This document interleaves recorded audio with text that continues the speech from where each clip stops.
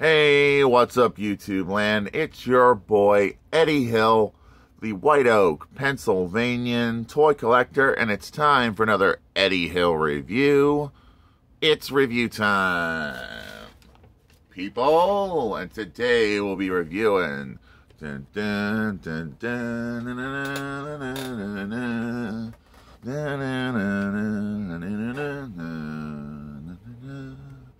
and yes, you guessed it, it is some Jurassic World action figures, and I did a little bit of humming to the Jurassic World or Jurassic Park movie theme song because I love Jurassic Park and Jurassic World, so I got quite the dinosaur collection.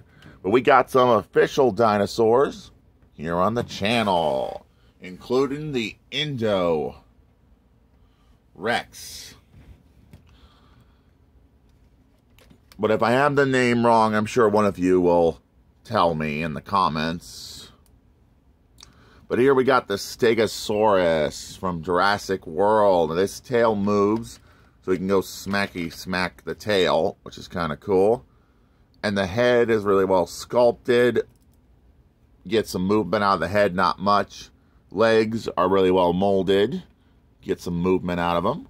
Pretty cool. So a lot of articulation in this figure. And how does it look? I think it looks pretty sick and hardcore. Love this herbivore in general because the Triceratops is awesome. I do have a Spinosaurus as well, which is pretty cool. So it says about that figure. Now we're going to look at our fierce predator, the Indoraptor, or Indorex. He makes noise when you press the button on his tail. And he lights up. Oh, that is sweet. And his arms make noise too. Just going to have to get him where I want him.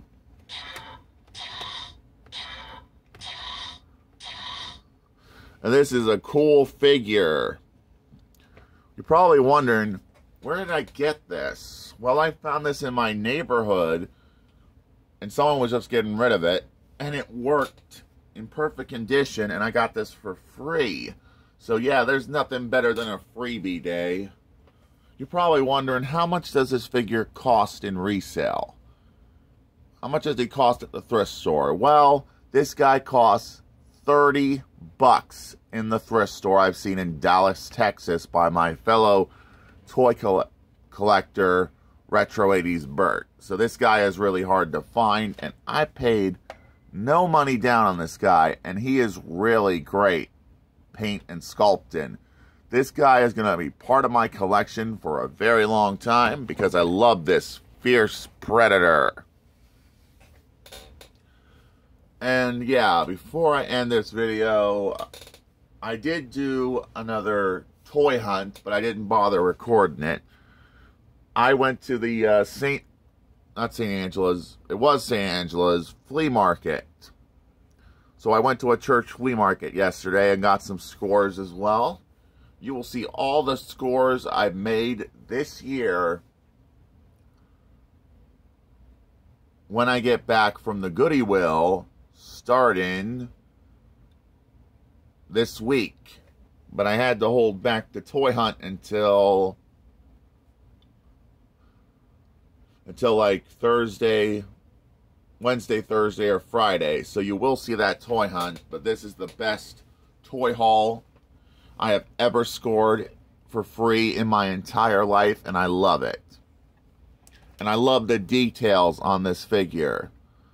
He is definitely a keeper. And that's all there is to say for this review.